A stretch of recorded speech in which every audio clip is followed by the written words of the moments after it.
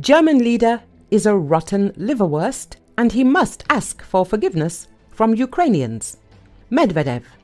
German Chancellor Olaf Scholz must ask for forgiveness from Ukrainians for playing a role in plunging their country into misery and helping to revive Nazi ideology, former Russian President Dmitry Medvedev has said. Writing on Telegram, Medvedev, who now serves as Deputy Chairman of the Security Council of Russia, lashed out at Scholz, who argued that President Vladimir Putin must finally realize that Ukraine is strong and will not be forced to its knees or forced to surrender. He went on to say that there can only be a just peace for Ukraine, adding that working for peace does not mean simply raising the white flag, while reiterating Berlin's commitment to supporting Kiev. In response, Medvedev called Scholz a rotten liverwurst, who he said unexpectedly became chatty and talked outright drivel. The former president claimed that Ukraine has become a kind of dominion directly controlled by the United States and NATO countries, adding that Kiev is fully on the Western payroll and is receiving all kinds of the most lethal weapons despite the protests of its own people. So where does this strength come from? Sausage maker? From exuberant corruption which is completely out of control? From the wholesale theft of this aid by the Zelensky clique?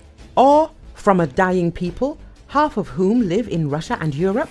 Medvedev asked. Scholz should get down on his knees and repent before the Ukrainians for lying to them that they could achieve victory against Russia and for dooming them to the slaughter while sacrificing the well-being of the Germans, according to the former president. The German Chancellor should also take responsibility for the revival of Nazism in Ukraine, his own indescribable mediocrity of management and the loss of public confidence in his Social Democratic Party, which makes his predecessors Willy Brandt and Helmut Schmidt turn over in their graves many times over. Medvedev said. The former Ukrainian ambassador to Germany, Andriy Melnik, once called Scholz offended liverwurst. In 2022, the envoy said the Chancellor was behaving not very statesmanlike after he refused to visit Kiev following Ukraine's criticism of President Frank-Walter Steinmeier.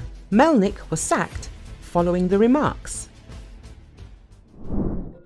A cutting-edge Russian Su-57 multi-purpose fighter jet was struck at the Aktubinsk airfield in Russia's Astrakhan Oblast, 589 kilometers from the war zone in Ukraine, on June 8. Defense Intelligence of Ukraine reported this, referring to satellite images of the aircraft parked at the airfield. Defense Intelligence of Ukraine observed that images from June 7 show the Su-57 intact, while images dated June 8 reveal craters from the explosion and distinct fire marks caused by the strike. The hitting of the Su-57 is the first such case in history. The Su-57 is a Russian cutting-edge fighter jet, capable of firing Kh-59 and Kh-69 missiles. Russia's aerospace forces have only a handful of these combat aircraft in service. While the United States and its NATO allies have the fifth-generation all-weather stealth multi-role combat Lockheed Martin F-35, the Russian equivalent is the Sukhoi Su-57, NATO reporting name Felon. Originally called the T-50, before changing the name to the Su-57, the aircraft suffered from numerous delays and made its maiden flight on January 29, 2010.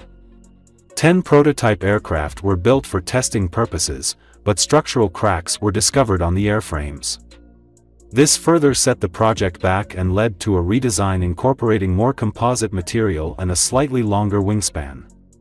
Further issues and accidents during testing led to the Su-57 introduction being pushed back from 2015 until 2020. Ukrainian special services regularly shoot down Russian aircraft. For example, the fighters of the 110th Brigade of the Ukrainian Armed Forces shoot down Russian Su-25 practically every week. Among the significant targets, the downing of an A-50 and the damaging of an IL-22 should be noted.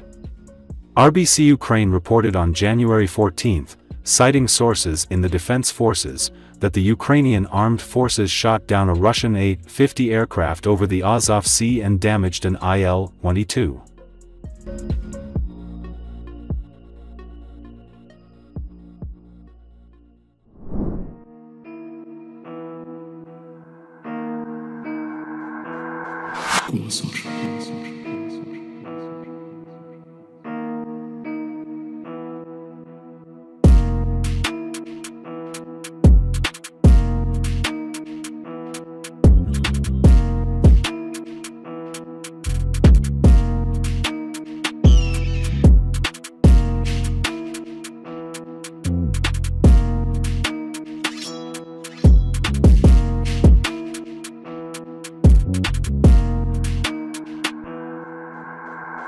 Голосор.